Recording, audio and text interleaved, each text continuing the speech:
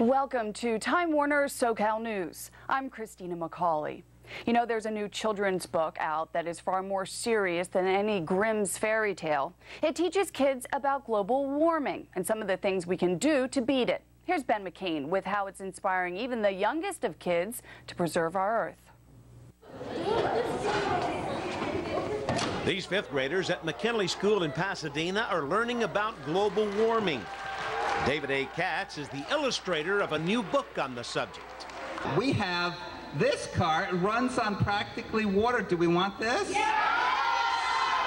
Yes, we do, because it's environmentally friendly. So and we have the co-author and former aerospace engineer Judith Love Cohen and Robin C. Friend have written A Clean Sky, the global warming story.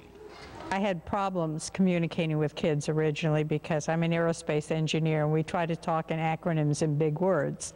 And David taught me about, how you communicate with kids. This children's book provides a window into the world of today's scientists who worry that the climate of our planet is changing.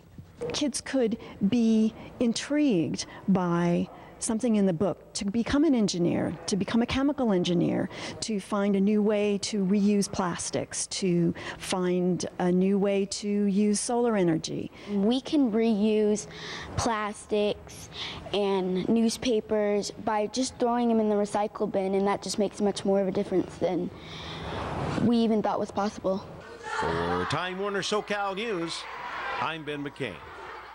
And thank you for watching SoCal News. I'm Christina McCauley. We'll have more headline news after this short break, so stay with us.